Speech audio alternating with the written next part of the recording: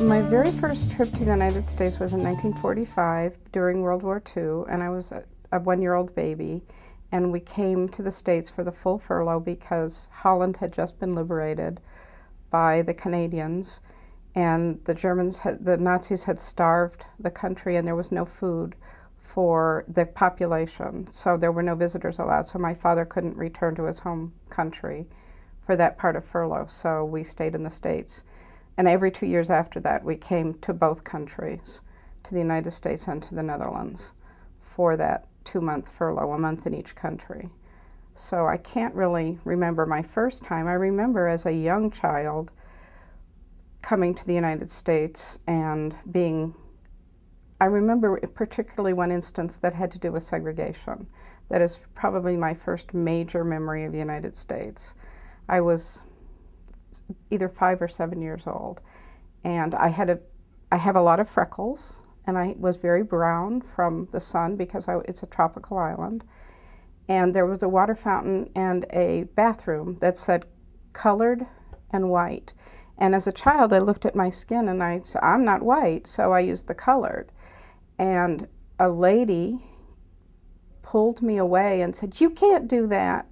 I couldn't use that drinking fountain. I had to use the white drinking fountain.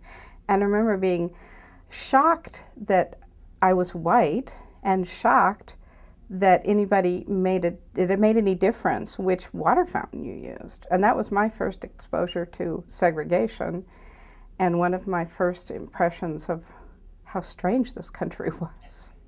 Pretty much just, what my mother tells me, which is we landed in New York and then drove to Massachusetts.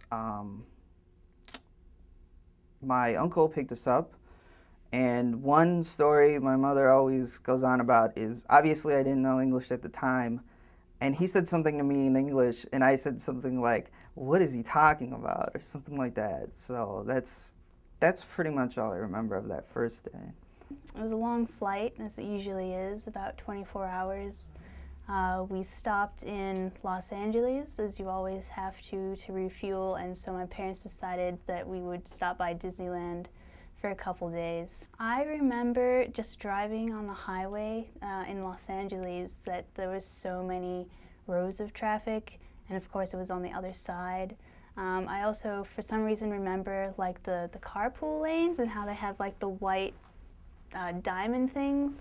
I don't know why that stands out in my mind, but it does. Just like the whole mass of people that were around and how far the city seemed to stretch and everything. It's a lot different. We were thrilled, like just to play in it. We didn't really even have winter coats at the time. We had like thin fall jackets because we had no idea, but I don't remember caring that it was cold at all. I remember one of the first snow days, well not snow days, but days that we had snow and I went to school. I got into trouble for throwing snowballs because no one told me we weren't allowed to. I didn't think it was dangerous. I just thought, oh, it's snow, and oh, I was in such trouble.